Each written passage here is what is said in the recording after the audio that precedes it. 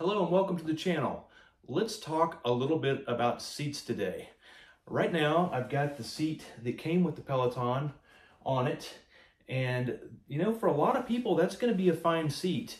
And I know you probably came to this video to see what my favorite seat is, and I'm going to show you that in just a bit. But before you go out and spend your hard-earned money on that, I want to make sure you're giving this seat a good try, especially if you're new to cycling or new to Peloton.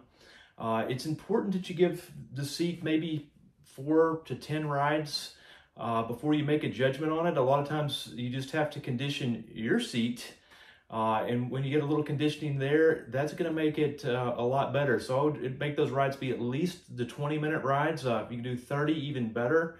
Space them out a couple days, and that can toughen that area up quite a bit.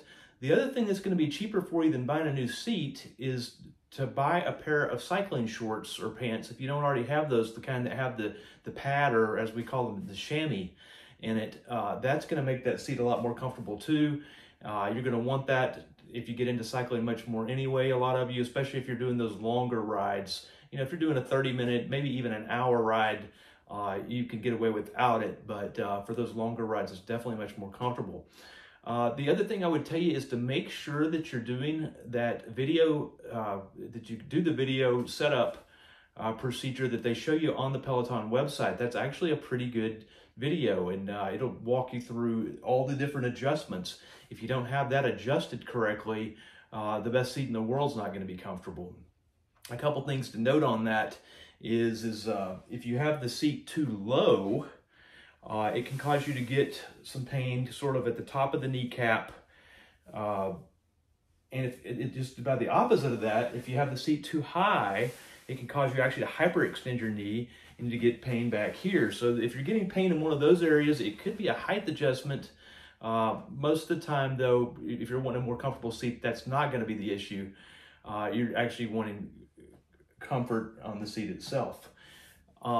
The reason I don't have the seat that I'm going to talk to you about today on the bike is it's actually so comfortable. I took it off the bike and rode it to RAGBRAI and rode it across the state of Iowa from the west to the east, 400 something odd miles. And the seat was wonderful. So let's go out and look at the seat. I've got it in the garage. All right, here's my road bike setup, just in case you were curious.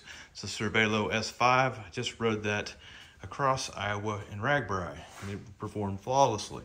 And here's the seat. It is the Selle Italia Gelflow Diva, and this is ripe, just ripe to make fun of because it is the Diva, and I am riding it.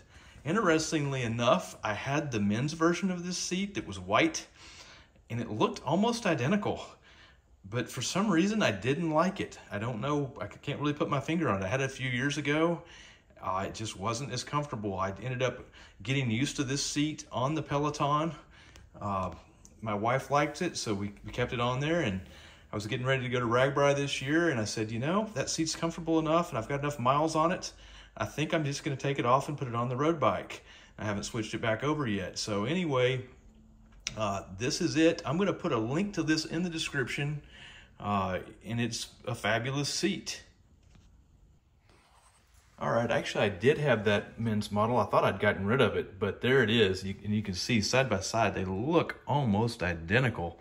But for some reason, that seat is not nearly as comfortable for me. It probably has to do with the density of the foam or gel. I don't think that this other one was the gel. That might be the difference. So I don't know which model. It's a Selle Italia as well.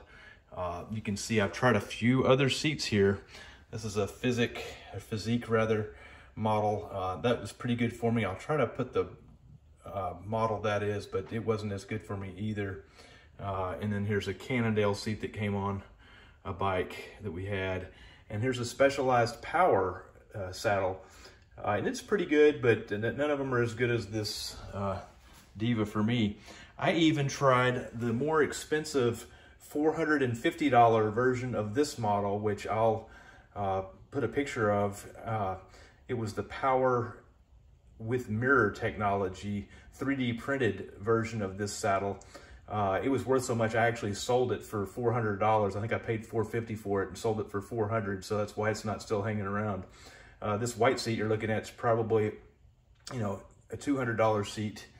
I want to say that we got these seats, I think the Diva's anywhere between $100 and $200. I'm sure it's going to fluctuate depending on availability, but that does get my highest recommendation. So try that. If you're having a hard time and want a seat upgrade, I think you'd be pleasantly surprised.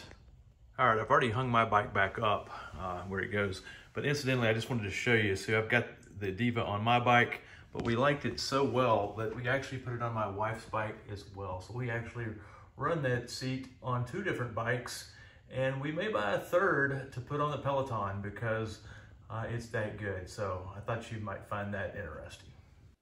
Thank you so much for joining me today. Please do me a huge favor. If you found this at all helpful, please like and subscribe. That really is going to help me grow this channel, and I appreciate it. Also, leave some comments with your favorite seats in it. That would be very helpful for the other viewers of the video. Just leave the model, maybe how much you paid for it, where you got it. I'd love to see the list, because while I've got a really good seat recommendation, you know, always looking for a better one. Thanks so much. Catch you on the next video.